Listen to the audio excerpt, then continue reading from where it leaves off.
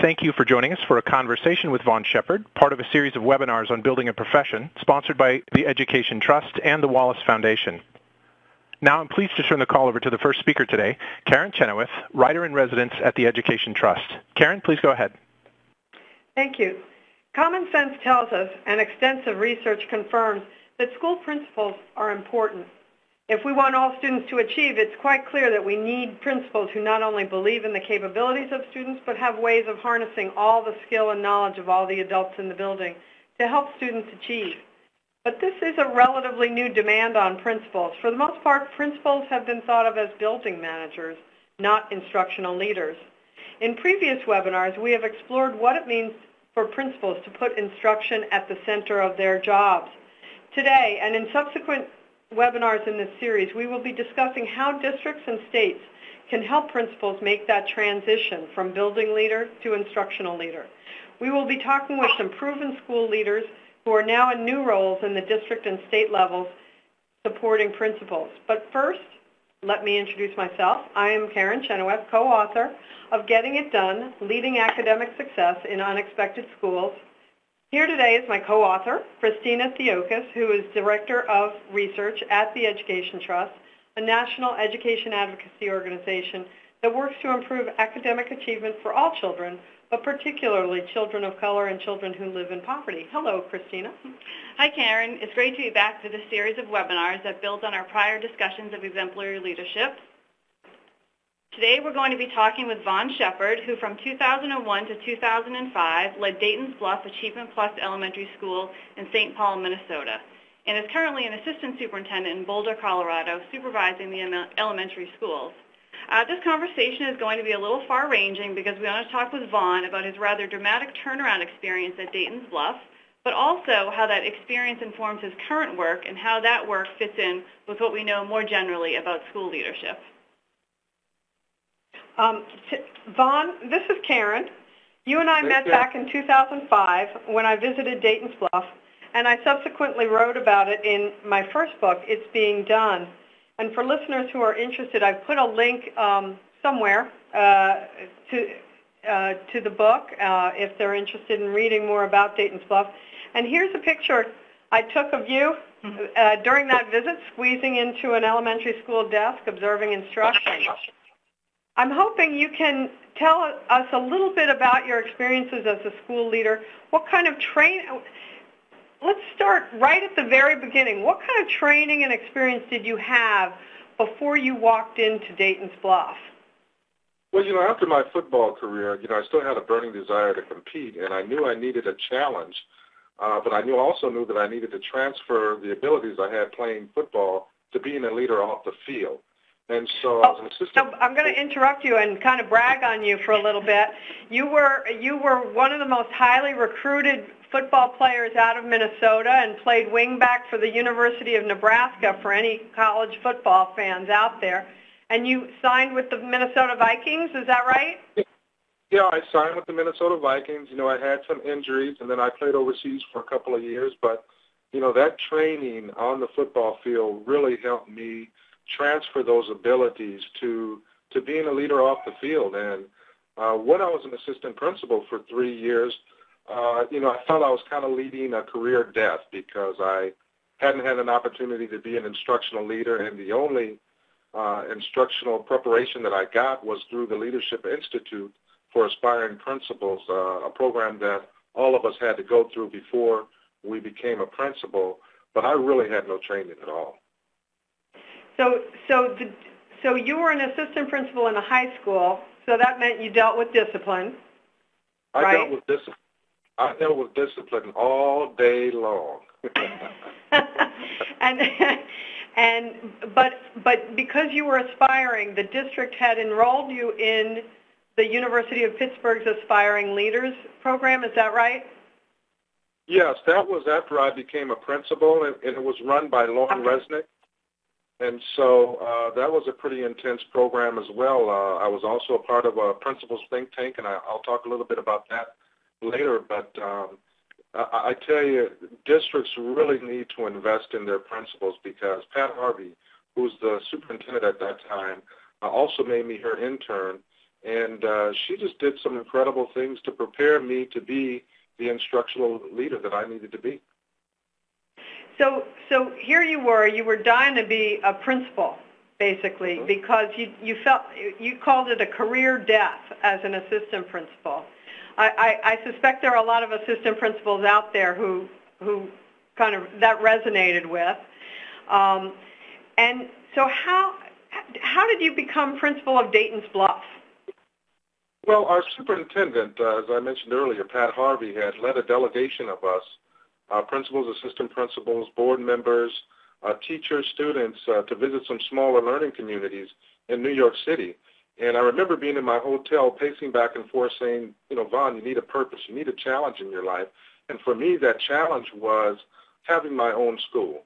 And so we visited schools in Brooklyn, the Bronx, District Number 2, and they were doing some incredible things in reading. They were getting some good results. But it was coming from Frederick Douglass Academy in Harlem that my superintendent sat next to me. She began to talk to me about her career, her mentors. And then after about 15 minutes, she leaned over and said, Vaughn, you're a good listener.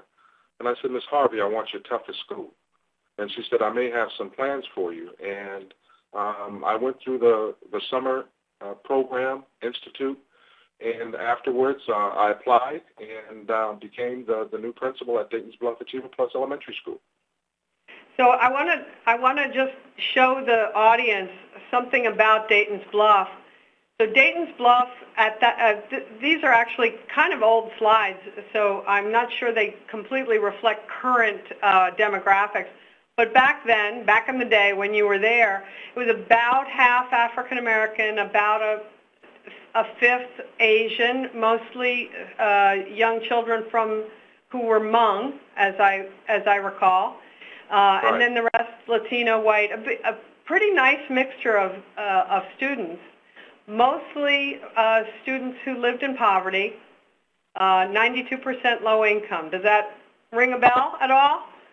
Absolutely. Absolutely. Your numbers are correct. And when you arrived, it was widely regarded as just to be brutally honest, the worst school in St. Paul and thus in Minnesota. Is that right? It was. It was considered the worst school in the state of Minnesota, one of the worst schools in the state of Minnesota. Discipline was out of control. Students routinely disrespected teachers, and on any given day, 80% of the teachers would call in sick. And the subs that relieved them, by the end of the day, vowed never to return. There was low test scores, low teacher morale. There was negative press every other month, and by the end of the school year, the principal asked for a transfer. And so the district decided to restructure the school, and during the restructure process, all of the teachers were asked to reapply for their jobs. They had to sign on the dotted line to add 10 extra days on the teacher's contract for ongoing professional development. They had to choose a curriculum based on base practices, and they ended up choosing the Readers and Writers Workshop and math component from America's Choice. And I think at the end of that time, the spring of 2001, they began to look for a turnaround principal, and that's when they decided to hire me. And after I accepted the job, there was a huge backlash in the African-American community. There were many people, leaders, telling me not to take the job. They said, Vaughn, the district is trying to set you up. They're trying to set you up to fail. I said, I appreciate your concern, but I believe that I can make a difference. Well, I'm now going to show the data. So this next slide shows the growth in grade 5 reading, and we're just showing grade 5, but there were improvements across the grade levels, grade 3 and 5, in the data. And you can see, participants can see here that 2002 was a nadir for the school. That blue line is the school's proficiency rate, percent of students who met the standard. That yellow line is the state proficiency rate. And so that you made considerable improvement in grade 5 reading. And here's the math. You were at state averages, which, considering everything that you just said, is quite a remarkable improvement. So let's see. So can you talk about the things that went into that? So we've heard what it was like when you arrived, and we see this data. Can you just talk about the improvement process? You know what? Our structures were in place, and I believe we hired the right people. The district allowed me to go in a couple of weeks early, and I had an opportunity to hire some teachers. I called all of the summer school principals, and I asked them who their superstars were. And many of my teachers were first and second year teachers. And, you know, I constantly say this when I go around the country and speak. You need teaching superstars in order to do this work. You know, I call them teaching superstars because that's the performance I expect them to perform at. That's the level I expect them to perform at. And our teachers focused on achievement. That was their target. They assessed, they collected and analyzed the data. They developed a class plan, found instructional needs, developed a strategy. They taught, retaught, and monitored. You know, but one of the things that I had to do was I had to facilitate the art of collaboration. My teachers were so tired of hearing the word collaboration, I think they ducked every time that I said it. But I needed them to know that, you know, this was about teamwork, you know, and collaboration. And I told them, I said, I don't need any lone wolves. I said, if you want to be a lone wolf, then you need to stalk elsewhere. And they all came together, and I tell you, they did an incredible job, not only with our kids, but with the parents and the community. They rose to the occasion. You know, our leadership team, we met once a week.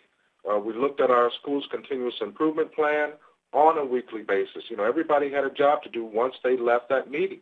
You know, they needed to go out to their teams to see if we were actually doing what we said that we were going to do in our plan.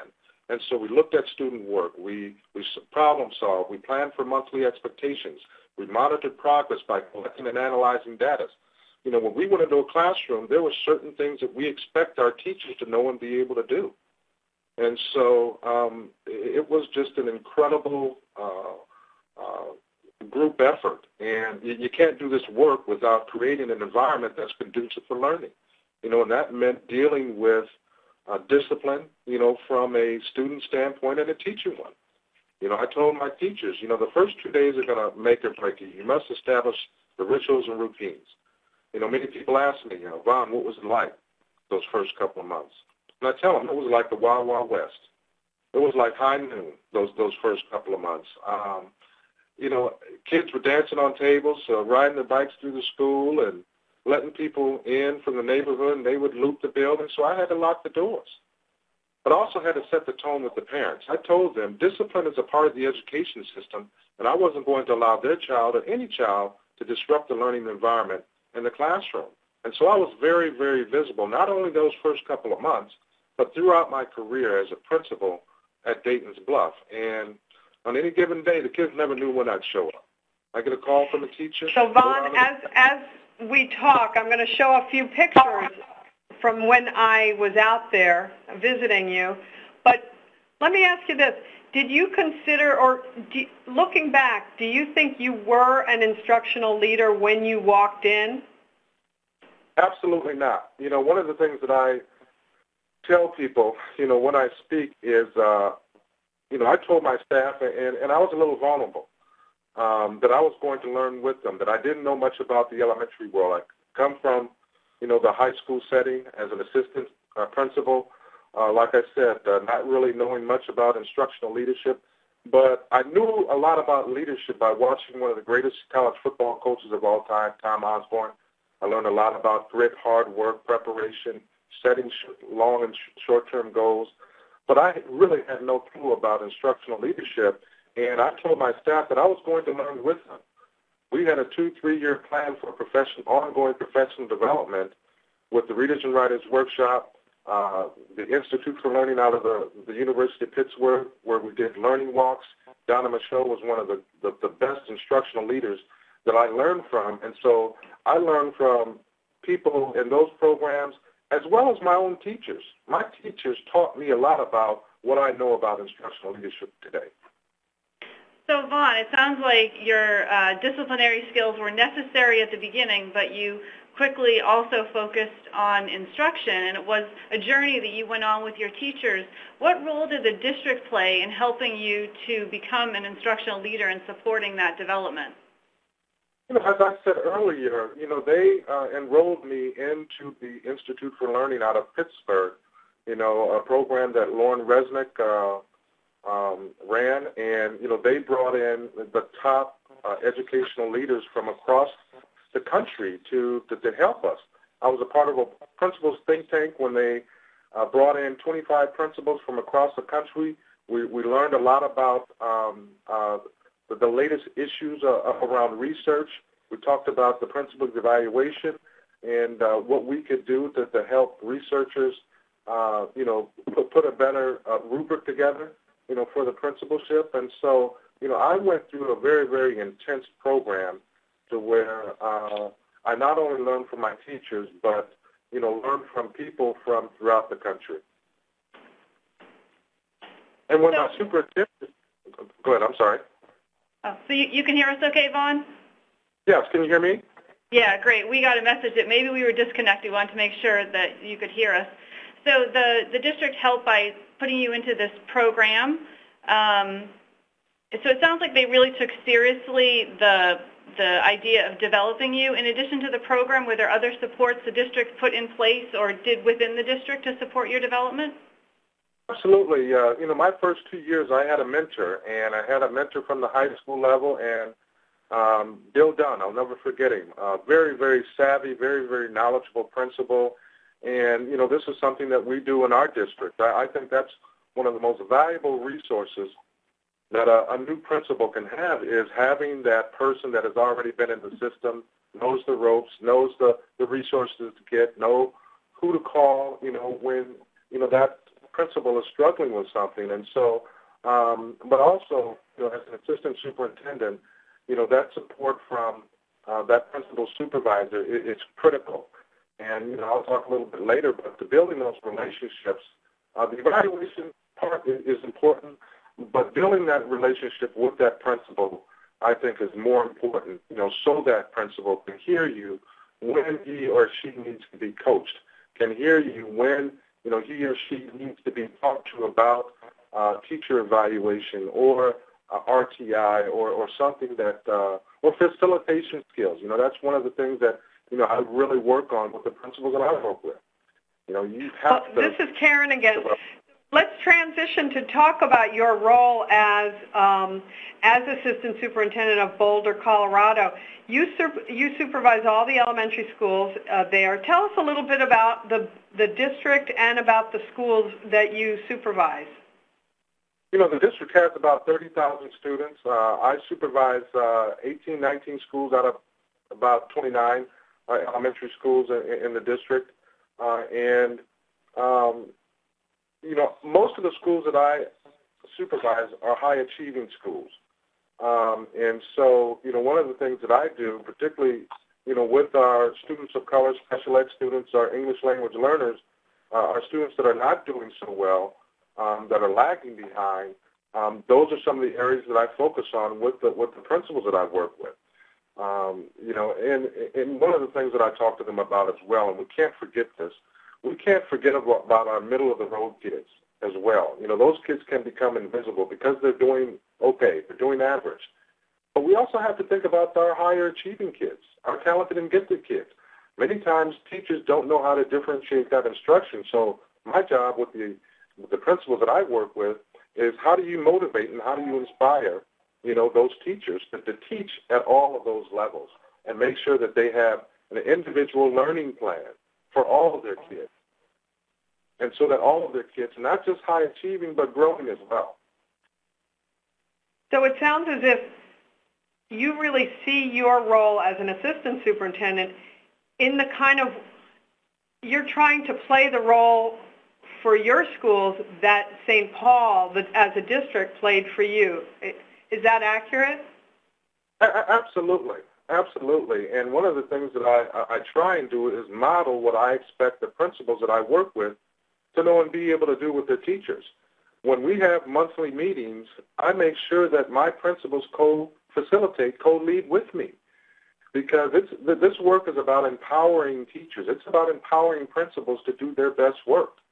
And so I model it, and then my expectation is that they do it with their teachers, and they're doing an incredible job in Boulder.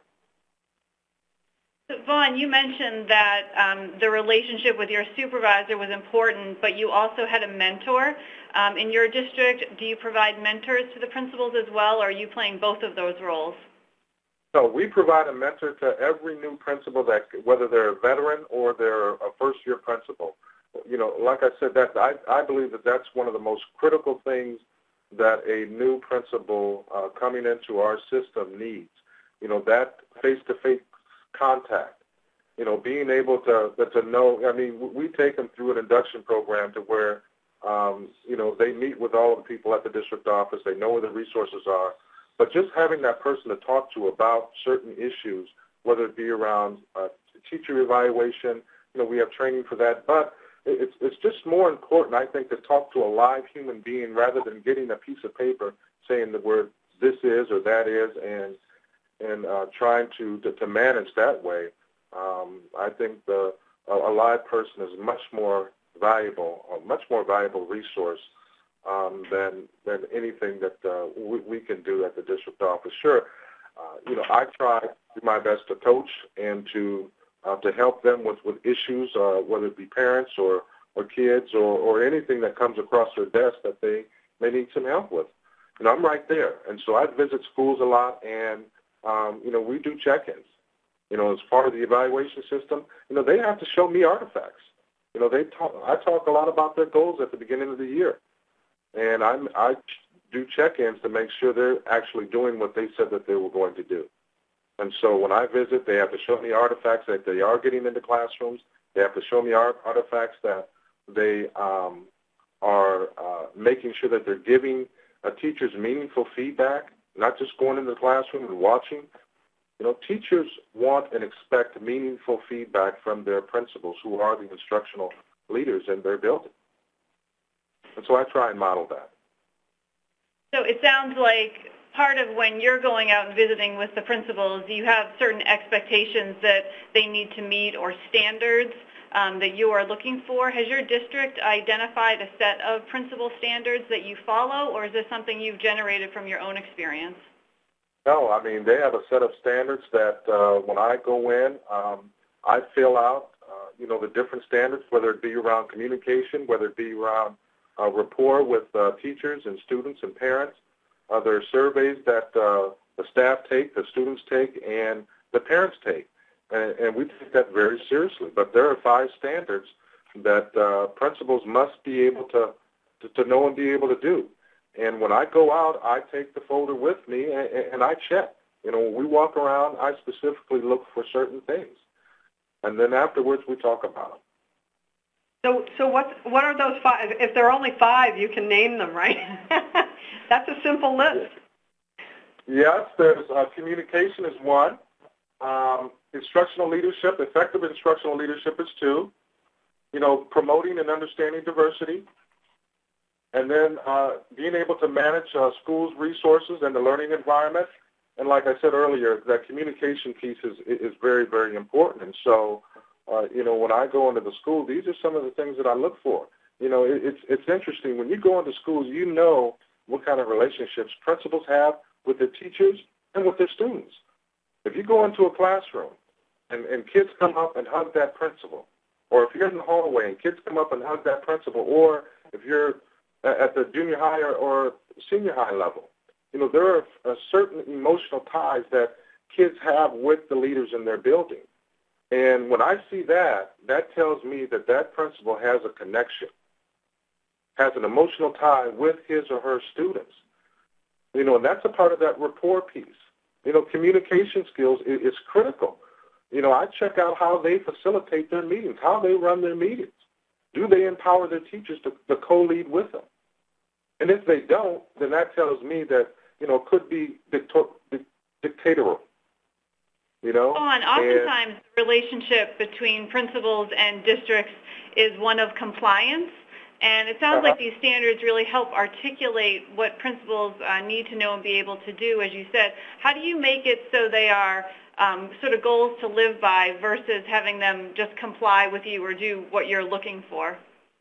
Well, you know what? You know, there are some compliance issues that, and I think every district, you know, principals have to know and be able to do. And, But I also allow the principals that I work with to be creative and innovative.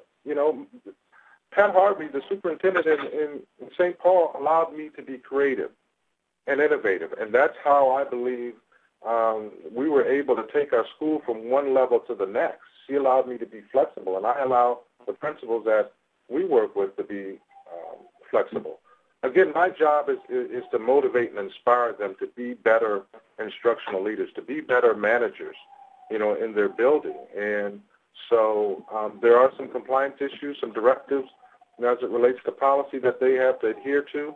But I also believe, like I said earlier, that having some flexibility there is critical.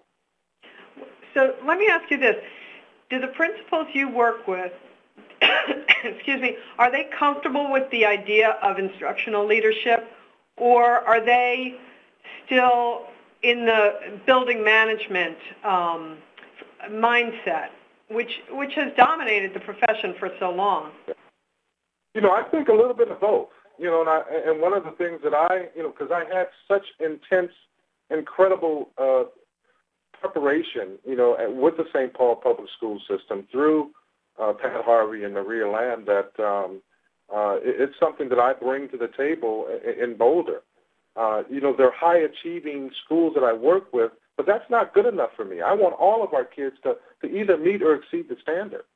And so that means principals really having an intimate relationship with their groups, whether they're subgroups or groups, special education kids, English language kids, or students that are just behind. They need to know those kids. They need to be able to motivate those teachers and give the teachers the skills, the strategies, and the professional development to differentiate the instruction to teach those kids. And so my job, like I said, is to bring what I learned as a principal through the Institute for Learning, through all of the Readers and Writers Workshop models, trainings that I had to go through, the principal's think tank, being at Harvard, for a couple of weeks. I bring all of these skills to the table, but I also bring the skills, that I had when I played, sports. Those are critical pieces to my repertoire that I bring to the table to help me motivate and inspire the principals that I work with so that they can be true instructional leaders. And so one of the things that I do is I just don't have meetings at the district office. We go to a school where I talk to these principals, and I know what their strengths are, so I'll go to a school to where I know a principal has a certain strength in an area. It could be how do you facilitate a meeting? How do you co-facilitate a meeting with a teacher? And we'll go to that school and we'll, have our few minutes that we talk about, whatever's on the agenda, and then that principal goes into action. And so those principals, the ones that I work with, have an opportunity to see one of their colleagues, perform at an exemplar, the type of skill level. And once they leave, that's the expectation that I expect them to perform at. So what you're really talking about is kind of unlocking expertise that exists within a building. And that's what I saw you do at Dayton's Bluff as a principal. You were very deliberate about unlocking the expertise that was in classrooms so that if a teacher was excellent at running a morning meeting, you would have that teacher talk with the other teachers about that. Am I right? Absolutely. That was a part of our ongoing professional development. And we did monthly walks through the building to see if teachers were actually doing the professional development that we taught the previous month. We were very, very, just strict. And, this was an exemplar. We had model classrooms where if we had a struggling teacher, we gave them an opportunity to watch a master teacher.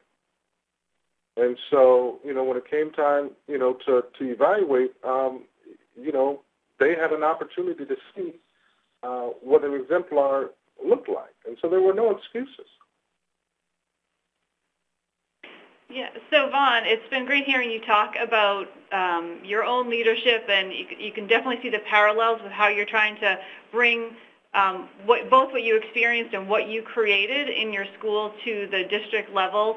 Right now, for the audience, we have a slide up about what effective principals do.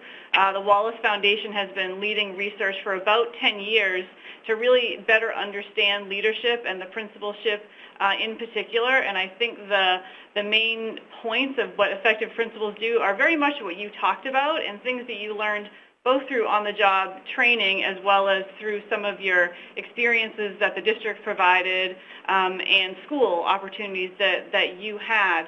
And I think there's consensus growing out there in the field right now about just how important principals are. But I think that we've left a lot of things to chance and haven't really thought about developing the principal pipeline more generally so all of our schools have effective principals. It sounds like you're doing that on a daily basis in Boulder, but there's also new research about the roles that districts can play and the levers that they have at their disposal to really improve the pipeline. One of the things is clearly defining standards for principals, which is something that it sounds like your district has created and done already. Some of the others are actions that the district can take to support principals, whether it be through providing data or providing time for principals to focus on instruction. Can you talk a little bit about some of the other steps that your district is taking to create that pipeline? I guess the first question is really regarding recruitment. You've been talking a lot about how you support and develop the principals that you are currently working with. Does your district, or have you thought about who you recruit into the principalship? And sort of how you identify candidates that would be good for your schools? Well, I think one of the things that our district really promotes is diversity. And when we go into the recruiting phase and we interview principals, those are certain questions that we ask, and we look for certain answers. And we can tell by how deep they go whether or not they really promote diversity, and that's critical. We have some issues as it relates to our Latino students in our district not doing so well, and so we're really looking to close the achievement gap, and principals have to be able to talk about how they're going to really motivate and inspire their teachers to teach all kids. And when I say all, I mean all. And so there are certain criteria that we look for. When we recruit, we also engage the teachers and the parents in the conversation. It's just not about the district. I go out to that school. We have parent nights and we have teachers nights to where they weigh in on the characteristics that they want in the principal. And one of the things that comes up almost every time from teachers when I'm about to hire a principal and a characteristic that they're looking for, they say, Mr. Sheppard, we want somebody that can motivate us. We want somebody that can inspire us. And what they're saying is we want an instructional leader. We want somebody that's going to be able to give us some meaningful feedback. And so when we look for principals, when we recruit them, we look for those characteristics. You have to be able to communicate. You have to be able to have a vision. You have to be able to create an environment that's conducive for learning. And that means being able to deal with discipline and being able to confront, being able to have those courageous conversations, about instruction, about discipline. And so, there are certain characteristics that we look for, and we don't back off of them. It's a very, very strenuous process that principals have to go through in order to be a principal in Boulder. It sounds like some of the things that you're looking for align directly with those standards that your district has developed, diversity being one of them, communication, instructional leadership. So it sounds like those are the guiding principles for how you interview and recruit candidates. Do you also look and grow candidates from within your district and provide them opportunities for additional training and credentials for the principalship?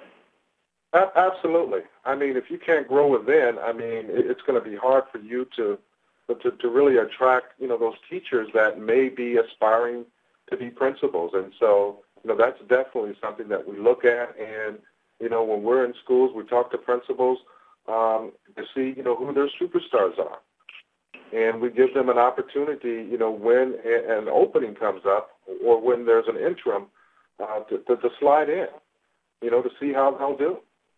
But I think that's critical piece to really growing your own within is to give them some opportunities, but also give them the professional developments and to learn from the principals that are in their building.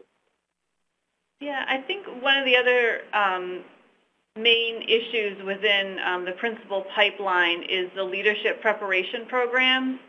We know that there are myriads of programs out there of varying quality, and more often than not, the research shows that the principal preparation programs aren't preparing the types of principals we need now. They had a method of preparing principals that focused a lot on theory but less on the practical realities of being a principal who needs to improve instruction and focus on instructional leadership.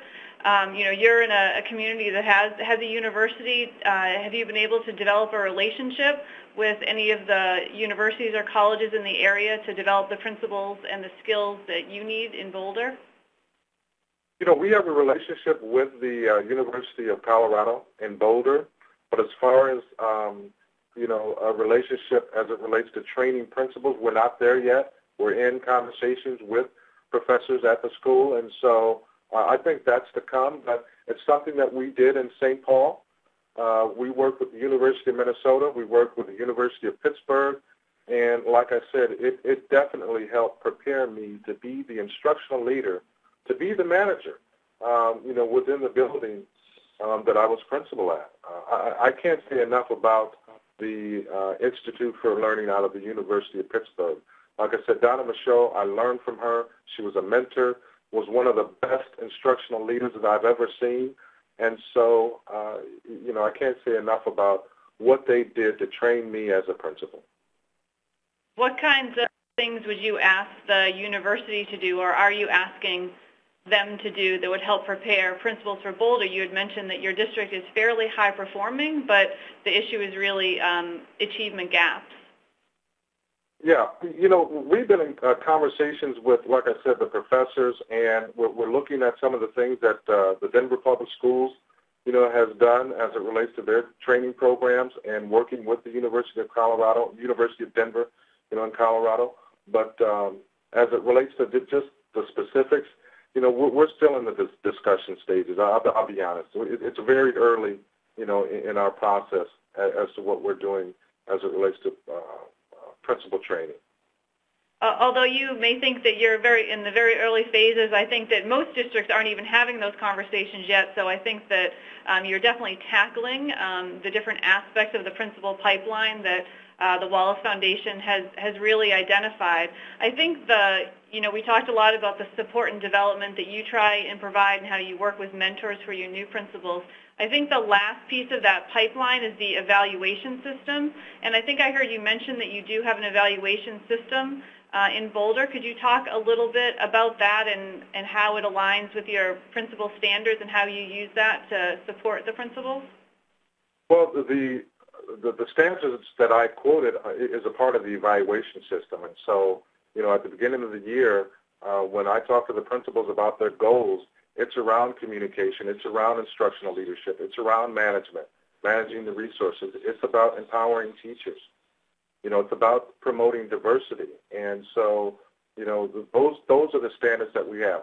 In Colorado, as we speak, they have passed Senate Bill 191, where we're going to be looking at student performance as a part of the evaluation system for not only principals but teachers as well. And so we're looking at how can we tweak that to work with the standards that Boulder has. They're allowing the CDE, Colorado Department of Education, is allowing us to tweak that a little bit. So we're working with a group of people to develop a memorandum of understanding with our district and our principals to really figure out how we're going to make that happen. It's a huge step. I think Colorado is at the forefront in leading in, doing some different things as it relates to the evaluation system, and we're taking those steps.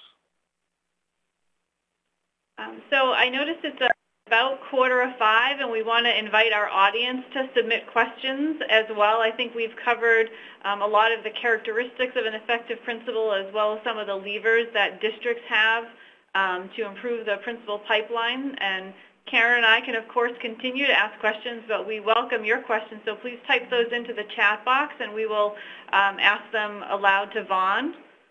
One of the points we wanted to make was that the Wallace Foundation is working with Denver. As a matter of fact, the Wallace Foundation now is working with 6 districts around the country, and they're really trying to put together this principal pipeline. So, you're behind Denver. Boulder is behind Denver, but Denver is one of the leading districts in the country in developing both leader standards, working with the university to create high-quality aspiring leader programs, hiring carefully, and evaluation and on-the-job support. It sounds like Boulder has a lot of the pieces together, but is not quite there in terms of that training, that relationship with the university around the training programs. Is that? You're absolutely right. And when I was in St. Paul, Denver Public Schools was a part of the Leadership Institute out of the University of Pittsburgh, and they sent 2 or 3 principals to be a part of that process. And so, they understand, the learning walks, they've been there. And so they were kind of early in with the St. Paul Public Schools, and that was early 2001, 2002. And so they've been doing this a long time. And, if there's anybody for us to look at and model some things after, it would be DPS. Yeah, I think you're talking about, we're talking about sort of the levers the district has, but the research that the Wallace Foundation has done has really identified states having a role as well. It sounds like you're building some of those collaborations yourselves with other like-minded districts to help move the process along. Absolutely. To learn from them, just like you sort of do with your principals. Absolutely. You know what? It occurs to me that one of the things we haven't talked about, but is kind of core to what I know about you, is why we're doing all this. Like, what's the point? And you talk about this in a really impassioned way. And, up until now, we've been so professional, right? It's all about the professional standards and evaluation and learning walks and instructional leadership. But, what's the point? Can you, why did you want to do this? This is tough work. I might as well just say it. When I got to Dayton's Bluff, you were tired. You were tired. I mean, you needed a little break before you could plunge back into this work. But you have plunged back into it. Why? At the end of the day, it's about the kids. It's about the kids, Karin and Christina. So that's why I'm in this work. We have a responsibility as leaders. When I think about teachers and the work that they do, we should put them on a pedestal in every state, in every city. These teachers are part of developing the minds of the Oprah Winfreys, the Barack Obamas, the Hillary Clintons, the Aristotles, the Imhoteps. I mean, these are the people part of developing the minds of the people that we look up to today. They touch everyone. And so, the leaders that we have today once were kids. And if we don't tap into these kids, it's not what we do for these kids, it's what we put in them that's important. And so for me, my passion is about making sure that I touch people who are going to touch kids. Because they're our future. And I tell teachers all the time, our kids are so advanced as it relates to technology. And you have to engage them. And if you don't, keep up with technology and education where it is right now, you're going to be left behind. We have to develop these kids. We have to create a belief system that at the end of the day, that we are confident enough and enthusiastic enough that these kids can go from one grade level to the next, graduate from middle school, elementary, middle school, graduate from high school, and evidently graduate from college so that they can communicate and negotiate and compete against anybody on this planet. It's a very, very competitive world, and so my job is to make sure that I instill in these kids that they can. Yes, they can do it. Yes, they can be anybody that they want to be. And it is our responsibility to help them get there. Because I know you know somebody in your life, a teacher in your life. You could probably name her. I can name her. Miss Brewer, when I was at Sand Creek Elementary, and Miss West at Central High School. We know these teachers that have taken us to another level and have provided us with the guidance and the help and the care. I told my teachers, these students, if they know that you care, they will reach any expectation that you have for them. And so for us, for me, it's about the kids. And I wanted to get that in because you could miss that with all our conversation about standards and principal pipelines and so forth. But it's about the kids and building on that. Starting from that, we then get to, all the pieces of work that you've been talking about. And Vaughn, Karen and I have had this conversation with you before, and just hearing your passion for the work and how much you enjoyed being a principal and being directly involved. How is the transition for you going from leading your own school to supervising other principals when you maybe don't have that same direct contact with the students? I'll be honest, it's been very, very difficult. I miss the kids. That's why I try and get into the building as much as I can. And on any given day, you'll see me in a building, in a school, and I'll be on the floor with the kids doing work. That's how much passion I have for this work and making sure that I have a connection, with all of the kids. And, it's been a very, very difficult transition. I've almost thought about going back to the principalship because I miss it so much. It sounds like you bring that passion to this job, though, and work to use that to motivate the principals that you do work with. I do. I do. What I do as an assistant superintendent is nothing different than what I did as a principal.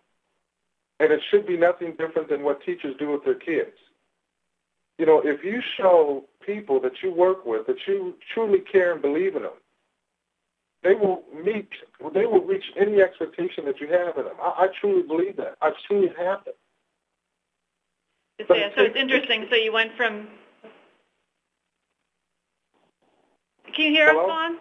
Oh, yeah, hello. I can hear you. So it sounds like you went from being a teacher of teachers when you were principal, and now you're a teacher of principals in terms of improving the system. Absolutely. Absolutely. The same skills and strategies apply. Because what I do with my principals is what I did with my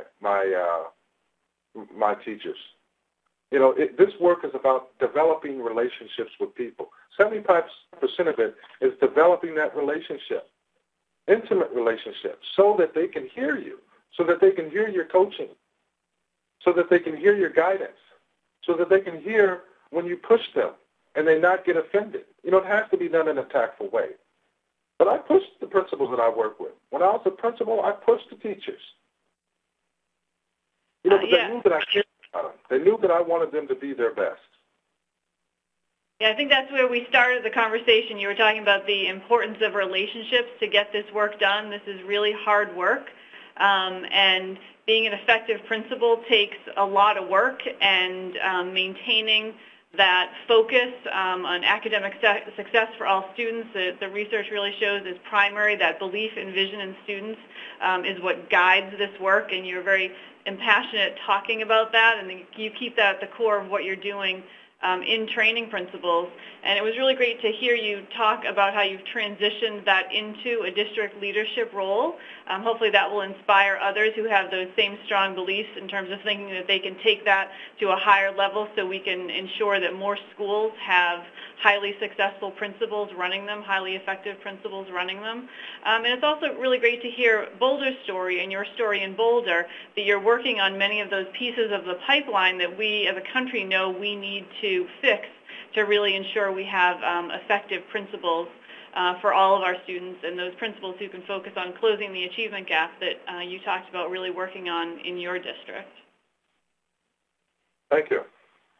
So it's always really interesting to see how research intersects with real life experiences, and what we know from our work as well as from other research out there is that school principals matter a great deal, and they matter to the lives of children, particularly poor children and children of color who aren't always very well served by their schools.